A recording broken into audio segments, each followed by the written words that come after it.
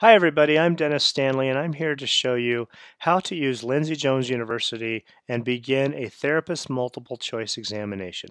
Now LindseyJones University, just to recap, is an online tool that some people get access to if they have the Lindsey Jones Complete Home Study Package, or if they're at school and the school has access to some of this as well. Now, depending on what kind of access you have, the dashboard may change just a little bit. For instance, if you have the Complete Home Study Package, you'll have this area here for the audio review. Well, there's 21 hours of audio there, and you can listen to, that's basically our home study lectures. But if you're at school, then they may just have, they may not even see this window, and the colors may be a little bit different. But here, as you know, you can start clinical simulations through the CS area, view all, but what we want to do is go to the exams, the therapist multiple choice exams, and then I can just sit here and say view all. But actually, what really happens is that it generates an exam. And so if you're looking at this, you can decide, do I want a full-length exam or do I want to specify the number of questions? And you can come down here and choose that. Or you can also study by subject area, and that's very handy sometimes when you want to focus on a certain area. Keep in mind that the NBRC actually creates these areas, so we emulate them. These are not areas or categories that we've made up. When you actually take your exam, you're going to get a piece of paper. It's going to tell you exactly how you did in these areas.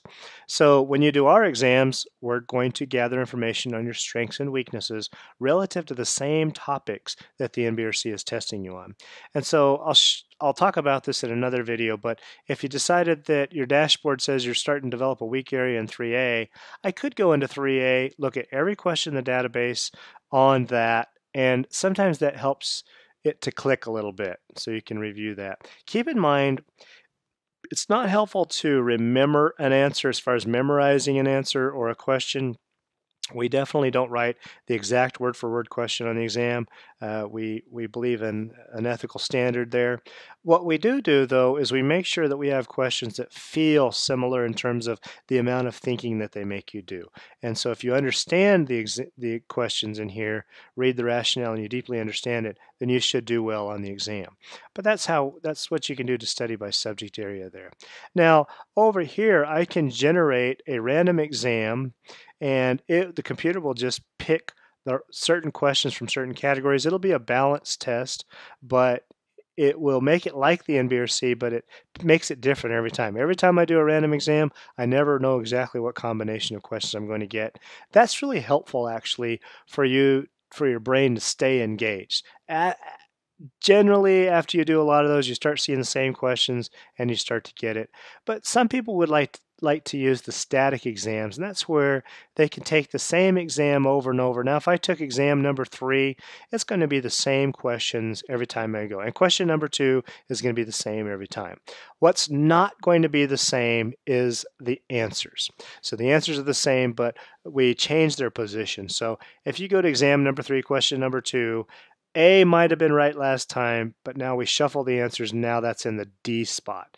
And so we try to keep your brain from memorizing because we'd rather you cognitively think through the issue every time, and that's really what you want to do. All right, so I'm going to say there's a random exam, and we'll say full length, and then we'll just go ahead and start the exam, and this is just going to generate an exam. It happens very quickly. As you can see up here, we're ready to go. Let me just give you a tour here.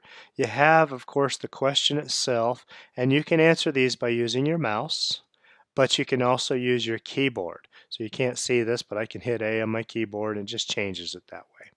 And then, of course, down here, we have the ability to go to the next question as well. So this is just like the real exam. It operates very closely to this. So I can go to the next question here if I want to. All right. Now, I want to show you that I can also jump to a question. There are reasons to do this. I can just jump to any question that you need to. I'll talk about when you'd use that. Now, look, I don't know if you can see this, but I'm going to go to the last question. I want to show you something. I'm going to go to question 139. And then if I went to the next question, it would be 140. And now if I hit the next button, unlike a lot of testing facilities, it doesn't end the test. You go next and it just takes you back to 1. It's just a big circle. Not until you come over here and hit exit does it do that? But here you are in question 1, and by the way, as you go through the questions, it memorizes what you put. But I can go to 2, and let's see, I'm going to put A on this one. I don't know if you can see that. Then I'm going to go to B. Excuse me, the next question I'm going to hit B, and I'm not really reading the questions, but I'm just putting something. And let's say I get to this next question, and I'm really not sure of what the answer is. Here's what you should do. You should definitely answer the question and guess. Just say, I don't know. I'm going to say this is B. And now here's what else I want you to do. You should come down here and bookmark the question, because there's a way after you finish the exam, before you hit exit of course, to go back and find all of the questions that you bookmarked so you can look at them again. But the reason why you want to go ahead and guess right now and not leave it blank is if you do run out of time, at least you've taken a stab at it and you've got a 25% answer. If you do have extra time, we can come back to this question. And so let's just go to the next question. I'm just throwing in some random answers here, of course. And let's say you just cruise right along. And let's say on this question I accidentally skip it. I'm going to show you a trick a little later. Maybe I hit my keyboard a little too hard and skipped it. All right, so here we are, and you finally finish, and you go to all the questions. You end up with question 1 again. Notice that it remembers what I put, and I can still change it. I can change it right now if I want to. But here's the really neat attribute. You can come over here, and instead of hitting the next question, you can hit this double arrow. And when you hit the double arrow, it takes you to the next check-marked or bookmarked or unanswered question, whatever it runs into first. So in this case, it ran into a bookmarked question, and this is the one that we bookmarked where we weren't sure. Now that you've come back to this after doing 139 other questions, sometimes you might remember, oh yeah, I know this answer's C, and so you might switch that. I'm not actually reading the question, but so that's how that works. And then once you've finished all that, you can keep hitting this little double arrow and now it takes me to the next unanswered question. Well, here's one that I accidentally skipped, and so I realized, oh, I skipped that one. Let me just go ahead. So this double arrow is a good way to make sure, just keep pushing through it until you go through all the questions. And if you've answered them all, it'll just go through them all instantaneously. You'll end up back at the same question. Then you know that you don't have any blank questions. There's another way to do that. I'll show you here. Once you're finished, you can exit, and it warns you now. It says, are you sure? If that was an accident, you can go back to the test. But it does say I have 129 unanswered questions here. So you should make sure that says 0. And then you can finish and record your results. All right, and then when you do that, you get this score set here, and this is pretty interesting. I'll talk about this. If you want to review the exam, however, you would go into this section here. I'm not going to do that. I'm going to cover that on another video. I may show you a glimpse in just a second. But right here you can see I made a 3% on this exam, not too good. And what I really want to draw your attention to is this bar up here.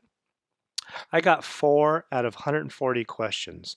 What I really need to get is above this line right here. If I get in between here, I'm in the green zone, and that means I'm a CRT.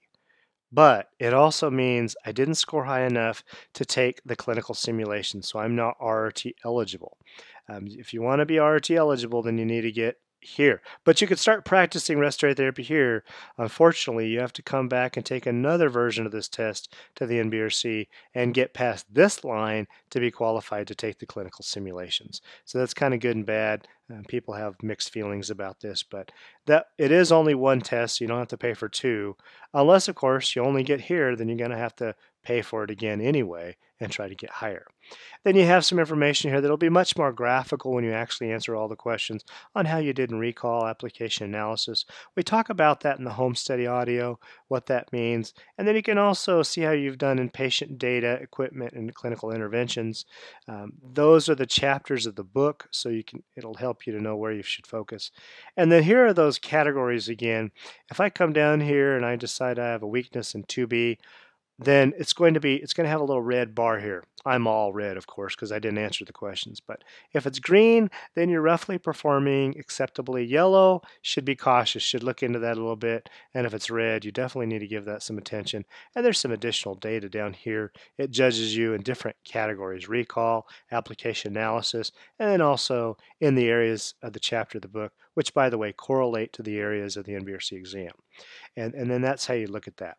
Now, I'm just going to show you how to review a test very quickly, but I'll cover that more extensively in another video. But to review the exam, you just hit right here. It takes you right back to the exam. And then, of course, it looks like the exam. You can use your arrow keys, but you really can't change the answers. So this one says your answer was B, and the correct answer was B, so I got a big check mark. But most valuably put here is the answer or the rationale. So you can read through that and you can go through that.